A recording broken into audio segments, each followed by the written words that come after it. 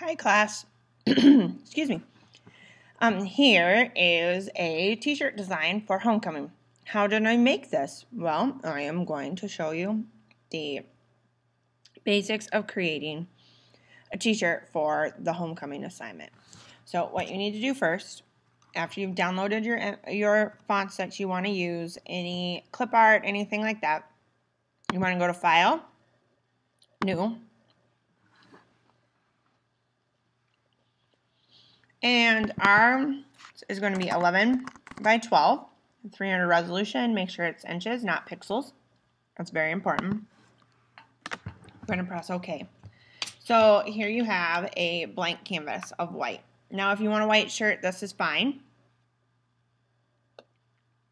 If you want it a different color, you want to fill that in. Over here is my layers. Your layers aren't always over there. They could be in different locations. So here is my background. Let's say I want to do a blue t-shirt. I'm going to fill that blue.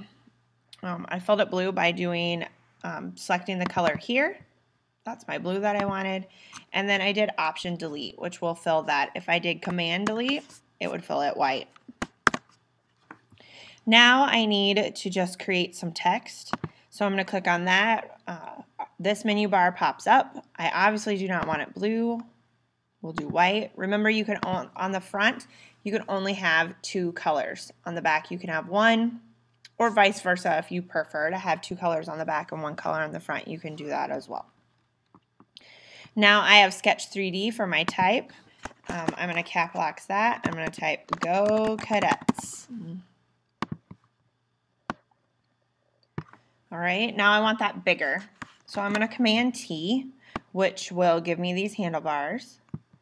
And then I will make it larger and hit enter to make that permanent. I can still move it around.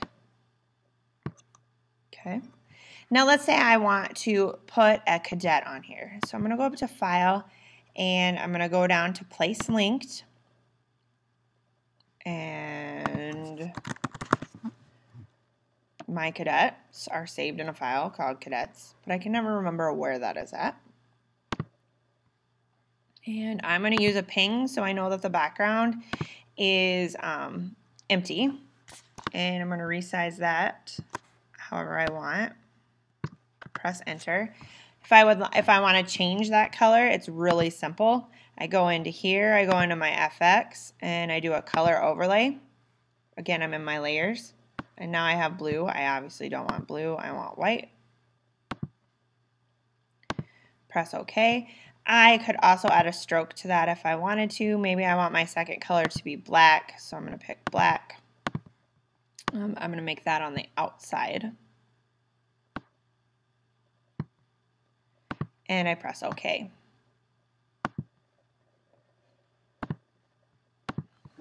Now I'm going to type in Homecoming 16.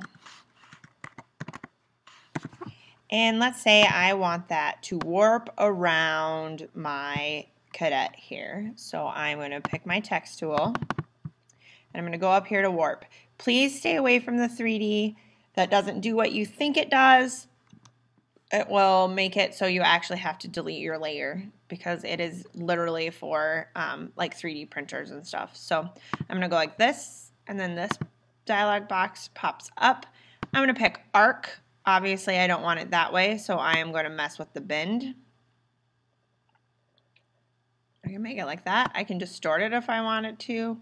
I obviously want it to be able to read it, so I'm not going to do that.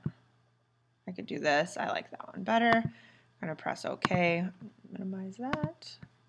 Now, my move tool, which is the top tool, if I have auto select a layer on, now when I click on something, I can move it.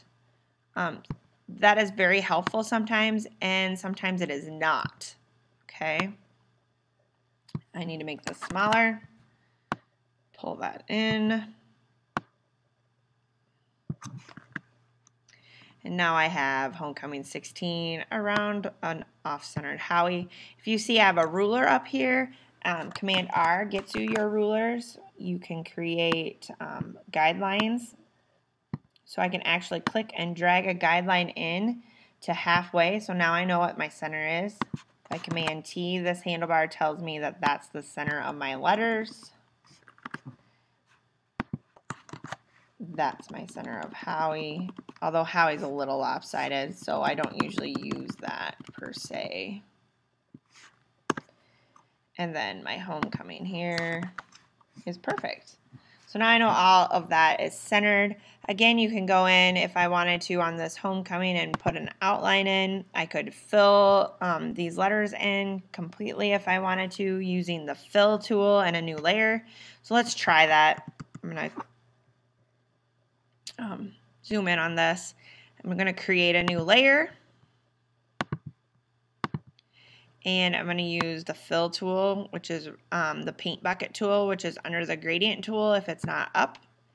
And make sure cap locks is on, because if cap locks isn't on, it's this, and it's a lot more difficult. And that did not work because all layers was not selected. Make sure all layers are selected. And now it'll work.